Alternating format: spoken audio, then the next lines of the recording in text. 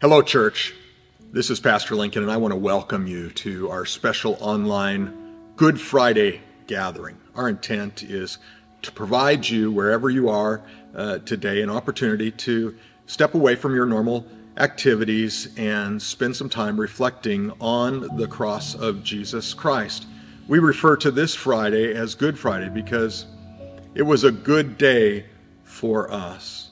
On this day, the justice of God, His wrath for our sin, intersected with His love for us, His love for sinners. We're going to take time in these next few moments to consider what Jesus did on this Friday in history. May it be a good day for each one of you.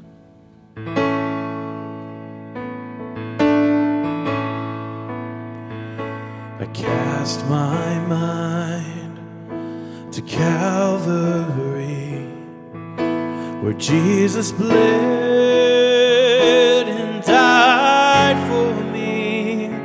I see His wounds, His hands, His feet, my Savior on that cursed tree.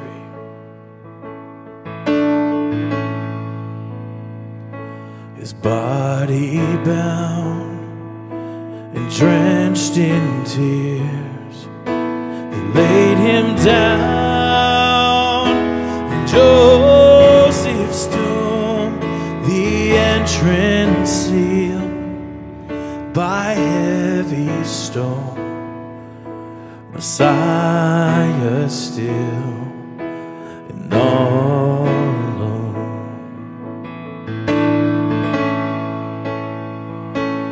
Oh, praise the name of the Lord our God. Oh, praise His name forevermore. For endless days we will sing Your praise. Oh Lord our God. Oh, praise the name of the Lord our God. Oh, praise His name forevermore.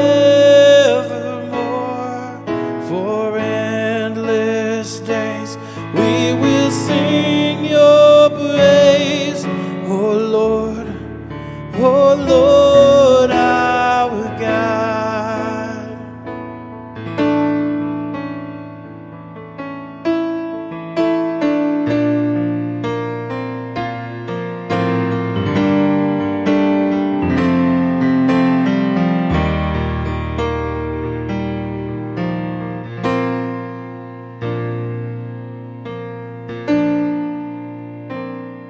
Alone in my sorrow and dead in my sin, lost without hope, with no place to begin. Your love made a way to let mercy come in. When death was arrested and my life began, the ash was redeemed, only beauty remains. My orphan heart was given a name. My mourning grew quiet, my feet rose to dance. When death was arrested and my life began. Oh, Your grace so free washes over me. You have made me new, now life begins with You. Our Savior displayed on a criminal's cross. Darkness rejoiced as though heaven had lost.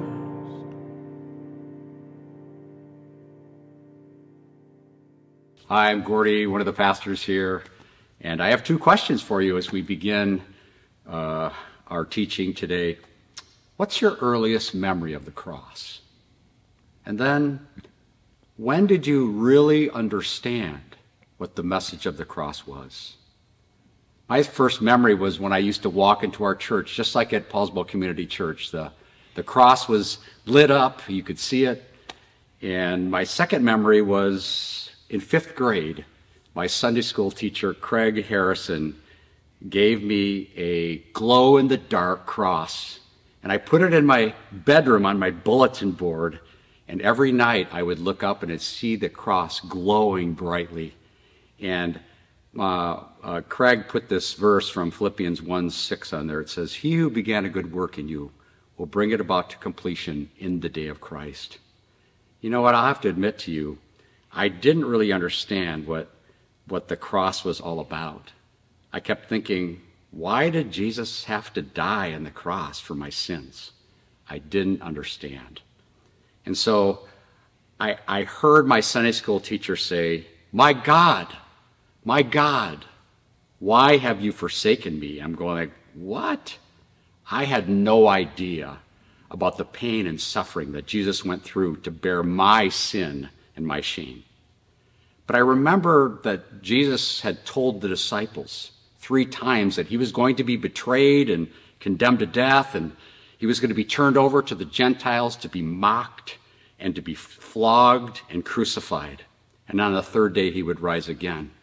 But like the disciples when they first heard that, they didn't understand at all. And they were confused. Matter of fact, they ignored it. And often Peter and John would say, "We want to sit on your right and left. Will you do that for us, Jesus?" And so, like the disciples, I didn't understand. But if you want to turn your Bible to Matthew 26, you can see some of what I'm going to be saying. I'm just going to say a few highlights from what happened to Jesus. Well, first of all, Judas was wanting to betray him with 30 pieces of silver. And if you don't know anything about 30 pieces of silver, that was the common price paid for a slave. And the sad part about Jesus, when he went to betray him, he greets Jesus and he gives him a kiss to identify who they're supposed to arrest. And Jesus says to him, "Do what you came for." And then the men came forward and seized Jesus. And Peter used his sword, and he kind of takes this wild swipe at Jesus. And instead of missing, he missed his head and cuts off his ear. And Jesus lovingly says to Peter, "Wow, Peter, don't do this. I could have called 12 legions of angels." I didn't know what 12 legions of angels was, so it's about 5,000 or 6,000 times 12. Do the math. It's 72,000 angels would have instantly come. But Jesus said, "Peter, don't do that, because I want Scripture to be fulfilled." At that point, the disciples all deserted him, and they left him. And then Jesus was arrested. He was taken to Annas, a high priest, and where he was hit in the face several times. And Annas couldn't, do anything with Jesus, so he sent him over to the high priest Caiaphas. And he asks him, "Are you the Christ, the Son of God?" And Jesus said, "I am. In the future, you will see the Son of Man sitting at the right hand of the mighty one God, who's going to be coming through the clouds in heaven." The chief priest tore his clothes, and he said, "You've blasphemed, and you cannot say that. You're worthy of death." And they spit in his face, and they struck him, and they slapped him. And they knew that they couldn't kill Jesus. And so they turned him over to Pilate, who was the governor, who did have authority. And Pilate asks him, "Are you really the king of the Jews?" And Jesus says, "Yes." And Pilate tries to free him, knowing that there's this custom that was coming up, that they could release that prisoner. And Pilate asks the crowd, "Who should I release? Barabbas, the insurrectionist, the murderer, the thief, or Jesus, who proclaims himself the Christ, the King of the Jews?" And in Matthew 27:18, you can turn over there in your Bible if you'd like, Pilate knew it was out of envy and jealousy or greed that these chief priests and scribes and Sadducees turned Jesus over to them. Meanwhile, right in between, Pilate's wife, as he's making this decision, comes to him. He said, "Don't have anything to do with this innocent man, for I have suffered a great deal today in a dream because of him." And in Matthew 27:19, Pilate says, "Which one of you do you want me to release?" And the chief priests and the elders begin to shout, "Crucify him! Crucify him!" They shouted louder and louder. And he washes his hands in front of them of his innocent blood. "It's your responsibility," to the crowd, he says. And at that point, they say back to him, let his blood be on us, our children. And they had Jesus flogged and handed him over to be crucified. You know, when he said he was flogged, I remember when I was 10th grade, my youth pastor started reading. When they had him flogged, this was the most gruesome, miserable, cruel punishment. And I remember when my youth pastor started reading a little bit about that. And I'm saying, like, well, why would they do this to him? Pilate believed Jesus was innocent. And when he had him flogged, it was one of those political moves. It was torture for Jesus. Having your back beaten, chunks of skin ripped out each time they whipped him with that horrific punishment and pain. And there would be several blows, even up to 39 or more.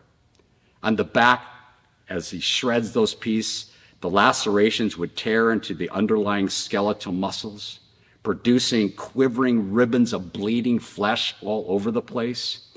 It was hypothalamic shock, and it did 4 things to Jesus. It made his heart race, his pressure would drop, the kidneys would stop working, and they'd begin thirsty. Jesus was already in critical condition after the beating he took. He probably didn't have much more skin on his back, and he was bleeding.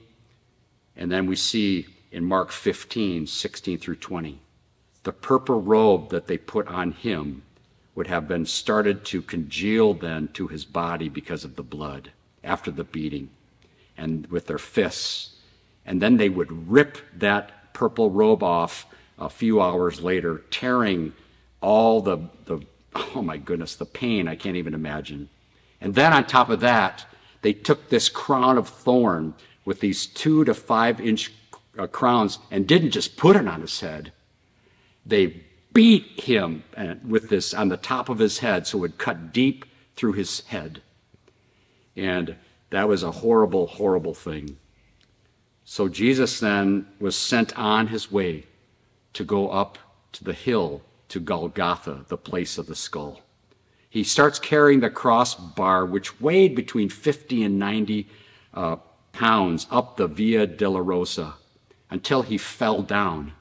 Then Simon of Cyrene was commissioned by the Romans to carry that crossbar up there.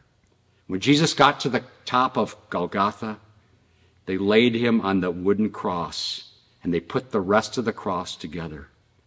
And the Romans used 5 to 7 inch long spikes tapered to a point. And they were usually driven not through the wrist, not through the hand, but to the wrist. And the Romans called the wrist was part of the hand. And so when they drove these things right before, they would first do the left, drive the nail in, and they would pull him over. And so he would feel the excruciating pain of the nails ripping. And then he would put the other nail in the other side. And then they would push his body down and begin pounding both feet together, the nail, just cruelly hurting him. And then in the midst of that, they would begin pushing the cross up. And you can just imagine those nails just being sink down because of his hurt and pain. You know what? We have to know that crucifixion is a death by asphyxiation. Because Jesus, when he's hanging down, he can't breathe. And so he has to push on the nails to get up, to even take a breath. And then he would sink down again. The exhaustion, the scraping of the bloody back, the misery just to maintain. Jesus was in horrible pain. that anyone would go through something like this for us. What a Savior. I have to admit at this point, I was weeping, knowing that Jesus nailed on a cross between two robbers who were, and then on top of that, on Jesus' thing, it says, your crime. And it said, Jesus, the King of the Jews. While the two robbers next to him, they were hanging there. One robber on the left was saying, are you the Christ? Save yourself and us. But the other rebuked him and said, don't you fear God? Since you are under the same sentence of condemnation, we're under condemnation. We indeed justly, we're receiving the due reward for our deeds. But Jesus has done nothing wrong. And Jesus said, he said to him, the robber, remember me in your kingdom. And he said to him, truly, I say to you, today you will be with me in paradise. Well, people from the ground kept mocking Jesus. If you're the Son of God, save yourself. You've saved others. Why can't you save yourself? If you're truly God, rescue him. Well, Jesus, even in his pain, wouldn't even acknowledge that. And eventually he says, Father, forgive them. They don't know what they're doing. And finally, between the 6th and the 9th hour, darkness came over, as though God were abandoning him and leaving him in the dark, forsaken. And Jesus finally cries out, Eloi, Eloi, lama sabachthani. My God, why have you forsaken me?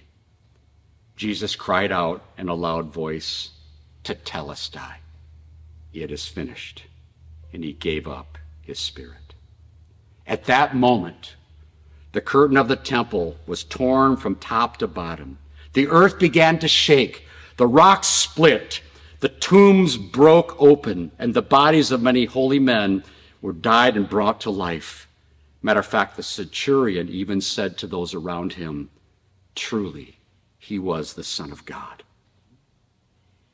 Well, what's the message of the cross today? 3 short things. When Jesus said, it was finished, it is finished, what is the message of the cross? Well, number 1, prophecies were fulfilled. All the prophecies, over 300 prophecies. Number 2, the judgment of sin was complete. God placed on Jesus the sins of the world to cover our sins and remove them. He became sin for us who knew no sin, that we might become the righteousness of God. But he was pierced for our transgressions. He was crushed for our iniquities. The punishment that brought us peace was on him. And by his wounds we're healed. We all, like sheep, have gone astray.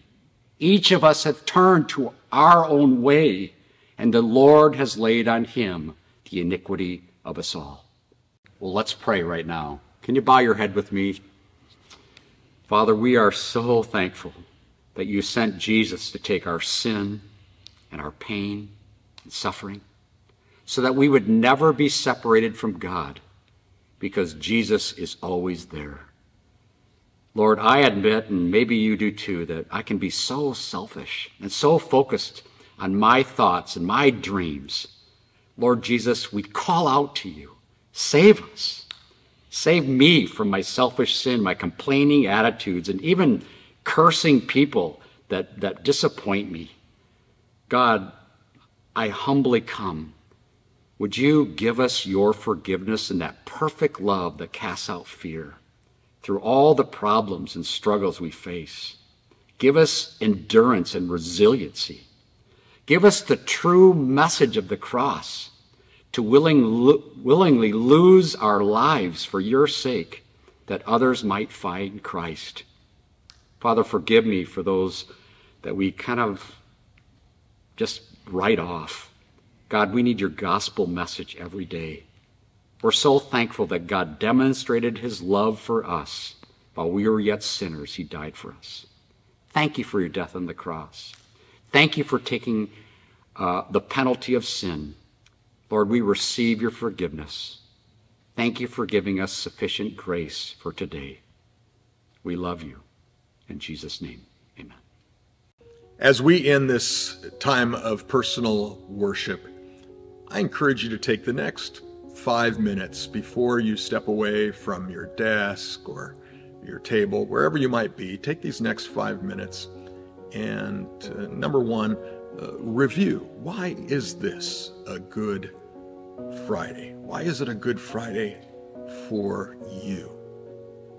And then I want you to take some time and repent. Repent of your sins.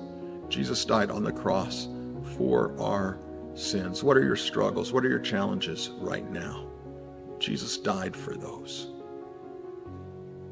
And then I want to encourage you to consider reaching out. We still have a couple of days before our Easter services. Who could you invite to our Easter service where they can hear the message of Jesus' resurrection and a clear presentation of the gospel? You know, wouldn't you love to see Jesus make a difference in the lives of your family and friends like he's made a difference in your life? Thank you so much for joining us today on this Good Friday. God bless you.